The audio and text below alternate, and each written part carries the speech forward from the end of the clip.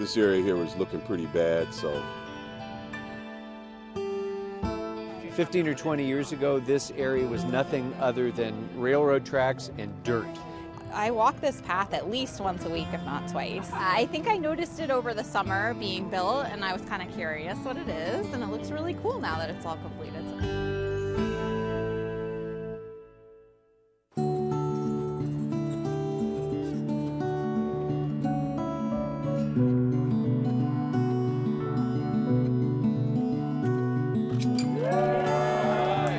Today, Council President Krikorian opened this new physical fitness center and some landscaping activities and some walkways that connect the community to the south of the existing bike path to the bike path. Now we have exercise equipment, we have lighting, we have mural art throughout the whole length of it, and we're connecting this segment with other segments stretching all the way from Burbank to Chatsworth, 20 miles of safe opportunity for bicyclists to cross the valley.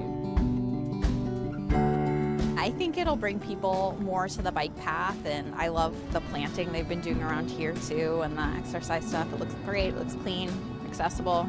North Hollywood is like a very centralized community.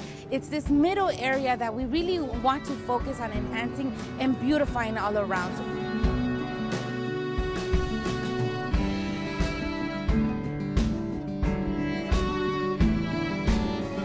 you can come out and get your exercise in, and your day is done. You can do it in the morning, in the afternoon, you know, and it's always good to work outside.